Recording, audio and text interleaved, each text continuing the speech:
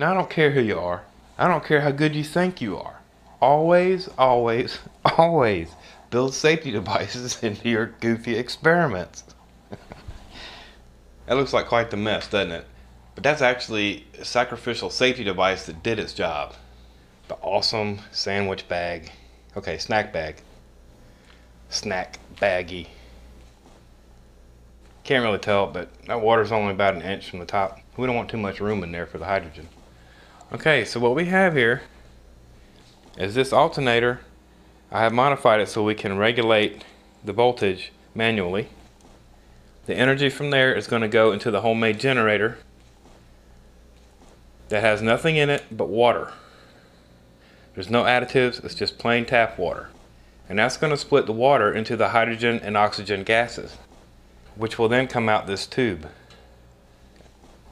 Now, this check valve here is I'm going to prove or disprove that it can be used as a flashback arrestor. I can tell you right now it's going to fail and we're going to have an explosion.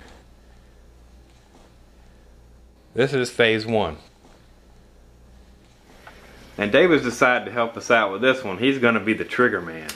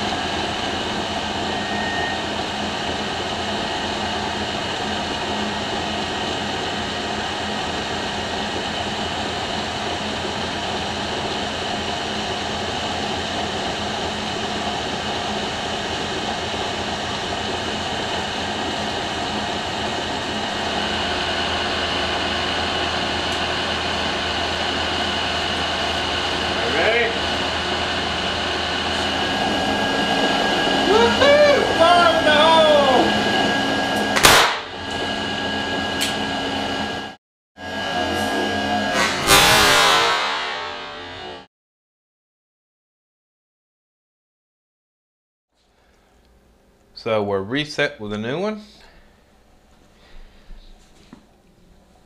And this time we're going to add some hose that has a cigarette filter and a needle valve with its crushed tip.